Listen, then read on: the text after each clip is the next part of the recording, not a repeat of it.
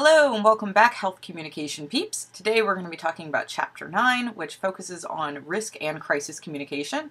Hopefully by the end of today's little summary lecture, you'll have a pretty good idea about what those two different fields are concerned themselves with and what the difference is between them. And you'll also be able to give maybe a couple of examples of ways that practitioners or researchers in risk and crisis communication might actually apply their skills. So let's go ahead and start with, I'd say, kind of the basic difference, at least as far as I see it, between risk and crisis communication, what that is. I think the best way to think about this is risk communication is concerned with hazards or threats, bad things that could happen to people, things that we don't want, right? That haven't necessarily happened yet, meaning they've happened to some, but the idea is that if people are at risk to something, if a certain population is at risk for something, then there's still sort of time to avoid that risk, right? So you could look at risk communication as being concerned a lot with prevention. Crisis communication, on the other hand, is the study of how we communicate when a crisis has actually happened, when a terrorist attack has happened, when a hurricane has happened, or even maybe a pandemic, right? Something that was not necessarily expected. Maybe we knew it was possible. Maybe we've always known there was a risk for it, right? And we've had risk communication about it in the past. But until it actually happens, we don't activate we don't go into literally crisis mode, okay? So again, one of them is sort of before an event happens, and then one of them is in response to an unexpected event. But hopefully you can already see the connections here, or why your book would want to put these two different things in the same chapter. I think that, right, risk communication is all about, in many ways, preventing different types of crises, although some events, obviously, in life are much more expected than others. Okay, so let's talk about some specific examples here. I was just jotting these down before I turned on my camera. I think the best way to sort of sum up, risk communication is to look at two different functions, and I'm definitely oversimplifying it, but I'm oversimplifying it in a way that hopefully will make it very clear. The first thing I like to think about is people who study risk communication or are concerned with risk communication are concerned with identifying risks, and not just identifying them, but trying to figure out how severe they are. How likely is a risk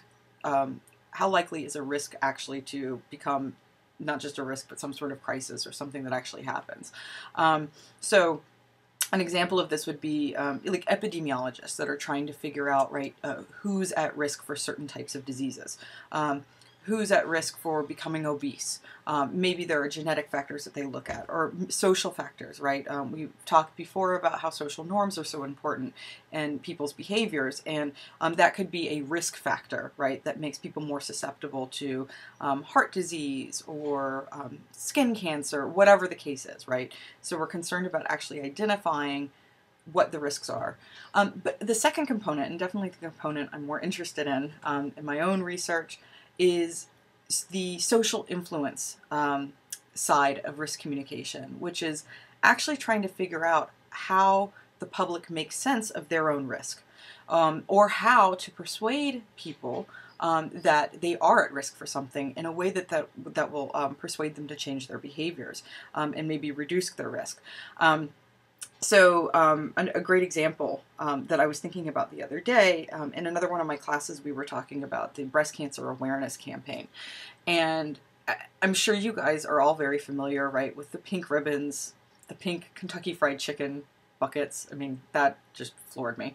The pink everything, right? Breast cancer awareness has, the Susan B. Komen Foundation has been very successful with that campaign and getting different types of corporate partnerships and things like that for it. And people recognize that campaign.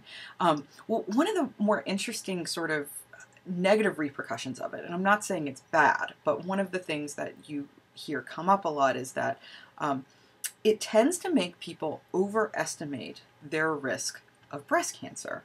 Now you could say, well, what's the problem with that? And I would have to agree. Better safe than sorry, right? In most cases, right? It encourages people to maybe get annual mammograms and do all types of things that are good for reducing their risk of dying from breast cancer.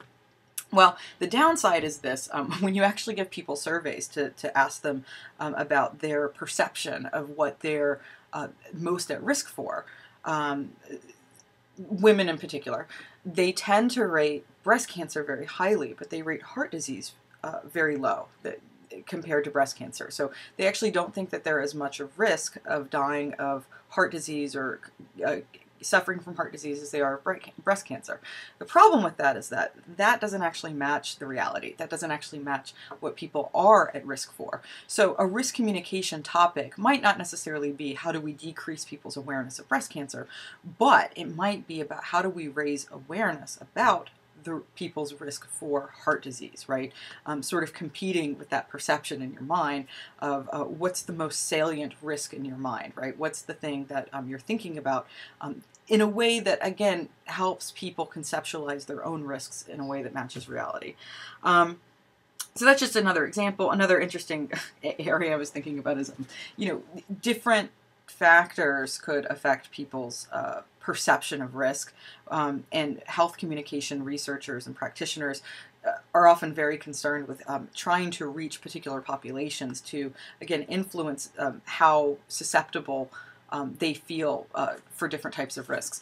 And young adults are always in the journals I read, young adults are always a popular group to talk about because it's hard to influence teenagers' perception of risk in general.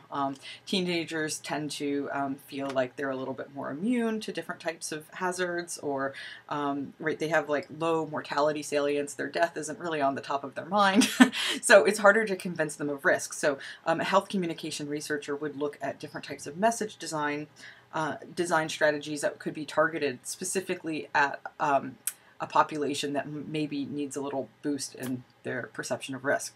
Another great example that I think we've talked about before is older adults.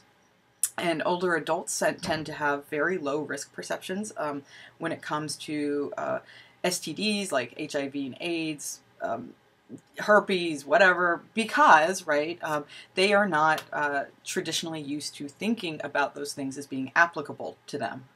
However, as more and more people become older adults and get into the dating pool, right, we're seeing this increase in the transmission of STDs among older adults.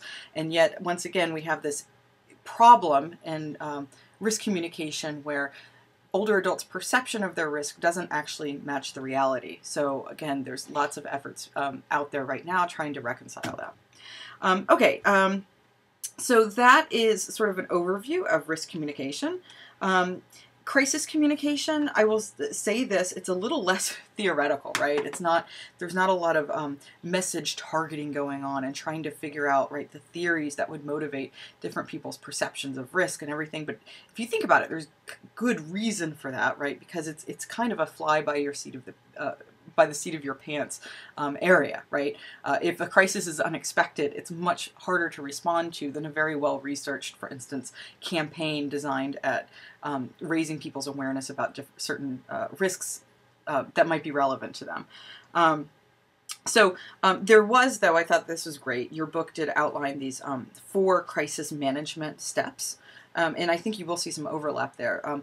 Crisis management plan, right? If somebody's trying to outline what are we going to do if a crisis happens, if a hurricane happens, if this type of terrorist attack happens in this area, right? There's all these like what ifs, but we can still do a little planning ahead. And the crisis management steps that your book outlined are 4-fold. The first is prevention, which, if you ask me, prevention sounds a lot like risk communication to me, right? Now, certainly, risk communication, right? If we're concerned about a terrorist attack, there's not going to be a campaign out there to persuade people about their risk of a terrorist attack. I don't think that would do much good. However, certainly part of crisis management would be trying as hard as possible to prevent bad things from happening to begin with. Fair enough. But hence the name crisis, that doesn't always work. So it's always good to also go to this next step, which is preparation. This is where you're practicing for different types of outcomes. I'm not embarrassed to say it. I mean, it's a sad thing to say. A little while ago, I went with some other faculty members to a sort of a clinic that was trying to tell us what to do if there's an active shooter on campus. It was just a little clinic. We watched a video. A police officer came and told us about different strategies for evacuating classrooms and stuff, right? Kind of scary stuff. But the whole idea is that if we have gone through that type of, well, you could call it training. I don't know if it was really training. That informational session, that should a crisis actually happen, they're not actually talking about our risk for it being very high. In fact, they said our risk was very low. But should it happen, because we've been through this informational session, we'll be able to respond much better. There's also mock drills on campus. Not this campus, but other campuses I've seen where the police will also run through these things, right? Crisis management is very important for first responders. So they might run through a lot of drills, and that would all be considered preparation for the event of a disaster. Then, of course, there's response, which is actually whatever happens during the response. I think we're better at remembering bad crisis responses than we are good crisis responses. As you know, I'm from Atlanta originally, and so I was following the snowpocalypse, which is essentially a sheet of ice that came and shut down the city of Atlanta. And I take it very personally when people make fun of Southerners, because really we don't have ice or snow plows or anything like that. So when we have, you know, a freezing, it's kind of a big deal. It can turn into a crisis very quickly. And during the snowpocalypse in January of, I guess, 2013, I would say that the response was terrible. They let people out of work all at the same time. You know, the city sort of made this decision that, oh, there's going to be a problem, and then they put everybody on the roads at the same time, and people were stranded, and it was a terrible crisis response. But that's really what happened in the moment, right? So the actual response. And then learning is the final step. What have we learned today, right?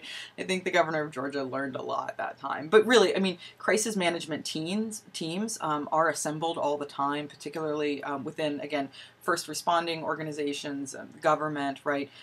This is a whole branch of health communication, and a big part of that is just assessing other types of responses that have come beforehand, so that in the next crisis or in the next thing that happens similarly, we can have an improved response, right? Maybe developing other different preps and things like that.